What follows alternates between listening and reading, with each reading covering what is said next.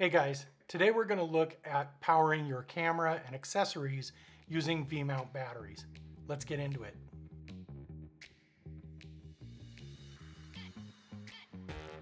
Ever since Caleb Pike came up with the idea, YouTubers everywhere are setting up mobile YouTube studios. And I'm working on doing the same thing, but one of the things I want to work on is getting power to all of my cameras and accessories without having to charge all the different batteries for the different accessories or running cables for everything. So I picked up this SmallRig V-mount battery. This is the VB99 battery, and it's a 99 watt hour battery. And using this, I should be able to power my camera, monitors, my audio recorder. And so we're going to look at how we can do that using just one V-mount battery. So I paid about $223 for the SmallRig battery. So it's not the cheapest battery out there. And actually that was on sale. Regular price is about $279. And you can get V-mount batteries for less. I went with the SmallRig battery because of the ports that are available.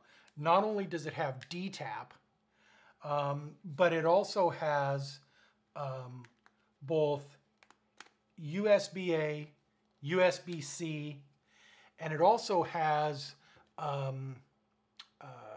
DC barrel connections for both 8 volt and 12 volt.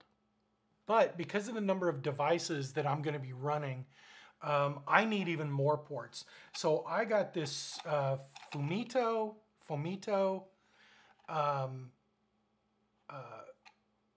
V-mount plate that I can attach to my C-stands, and this adds an additional DTAP and additional USB-A port and 2 additional DC barrel ports. One of the nice things about the SmallRig battery is by pressing this, well, it looks like a power button, but it's actually doesn't power the battery on and off. But what it does is it will, let's see, it will bring up and show the current battery charge level, which comes in pretty handy. And when you plug accessories in, it will show you how much each accessory is drawing. So my main camera is the Canon R5, and there's 2 different ways you can power the R5. You can use USB-C or you can use a dummy battery. Now the problem with using USB-C is that you still have to have a charged battery in camera. By going with the dummy battery, I don't have to worry about having a charged battery for that camera at all. So what I did is I picked up this this adapter from Condor Blue. It's a Canon LPE6 dummy battery to a DTAP. So I can run this into either the DTAP on the battery or on the adapter plate. So I'm also going to be using the Atomos Ninja V to monitor the R5. So the Ninja V takes the Sony style NPF batteries, but they also make a battery elimination adapter, which I picked up. And this adapter is, the cable is DTAP. So since I have the DTAP in the battery and the DTAP in the plate, I can use, I can power both the camera and the Atomos using the 2 DTAP plugs that I have available to me. So when I got the V-mount plate, it also came with a DC barrel plug to barrel plug adapter, and I can actually use that with a second monitor that I have that I can mount on my rig for monitoring second camera. So if I have, for example, a top-down camera on this rig, I can monitor that camera using the FeelWorld monitor connected to the V-mount battery. So I run audio into my Zoom F3. The Zoom F3 takes AA batteries, but it also will accept USB-C. Now, one of the things I did verify is that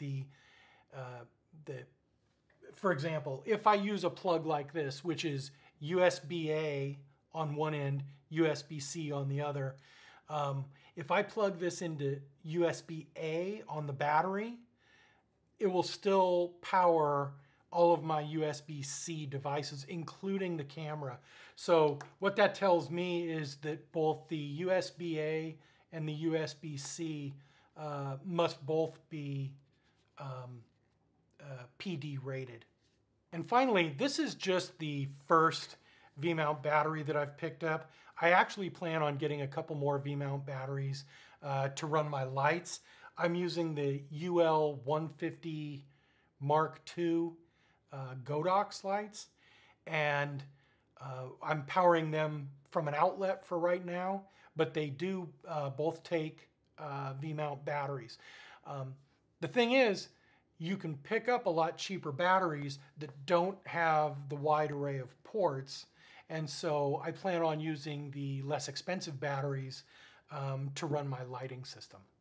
So I've been real happy with everything I've been able to do with the V-mount battery, powering the camera, multiple monitors, my audio recorder, and I still have ports left over. So if you have any questions, leave them in the comments below, and be sure and like and subscribe to my channel if you found this information helpful. Thank you. See you next time. Bye-bye.